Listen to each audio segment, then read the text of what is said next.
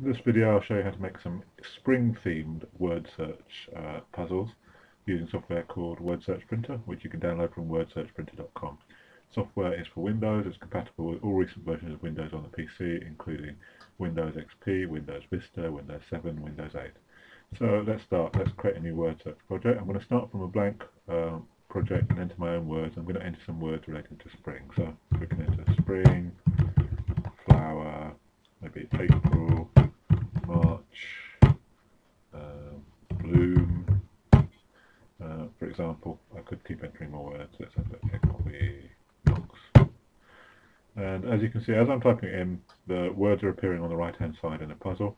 Change the size of the puzzle here, and if I can update it to make different puzzles until I'm happy with the layout.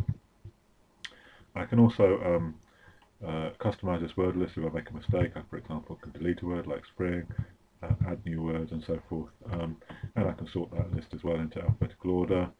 And when I'm happy with it, I've got a puzzle. I can then either print that, or I can copy either the solution, which you're seeing here in the preview, or the puzzle itself.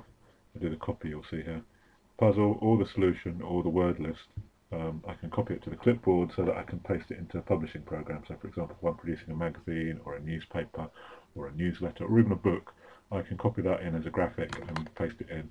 I'll show you what the print looks like, so you can, if I print directly from this program, there's the puzzle,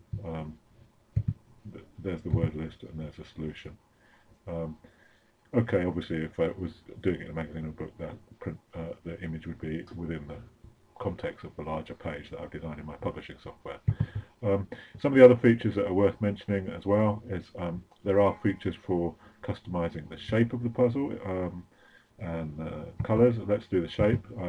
What happens here is basically you can turn off squares you don't want in order to make a particular shape. So for example, I could make a round puzzle. Obviously if I had a bit more time and skill, I might be able to produce a more interesting shape. But I could make a roundish puzzle there. So for example at Christmas you might make a Christmas tree puzzle, or Easter you can make an Easter egg shaped puzzle, and there's some examples on our website of an aeroplane puzzle with which is in the shape of an aeroplane. You can also change the colours, as I mentioned. If I go in here, there are options here for changing the puzzle colours and the solution colours. So for example, the answer text is in red if you look carefully, and the answers are ringed with red text and the highlight is in yellow. And I could change that, change the background colour, change the border and so forth. Finally, the other thing that you can customize, which is very useful, is you can customize the word directions. Normally the words can be placed in any direction, including diagonals and from bottom to top and right to left, which is of course not normally the way we read English.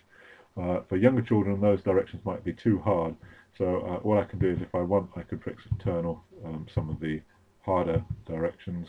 So at the moment now I've only got left to right, top to bottom and diagonally down, and if I did that, all the puzzles that it will create will fit that pattern. At the moment there's probably not enough space to put them all vertically or whatever. If I could do diagonals, you'll see that. Yeah. Okay. And my shape is now wrong because I've got some holes marked out here that I would need to fill in if I want to adjust the shape. Okay, that's it. Your puzzles can be very large as well. For example, up to 40 by 40. Minute work in that example. But if you want to create a full-page puzzle with lots of really long words, you can do it. And if you obviously have to make the puzzle big enough to accommodate your longest words. So that's it. The software is called Word Search Printer. The website is wordsearchprinter.com. So if you go to the website, you can download a free trial version of the program, try it out, see what you think. I think you will like the software, but check it out very much.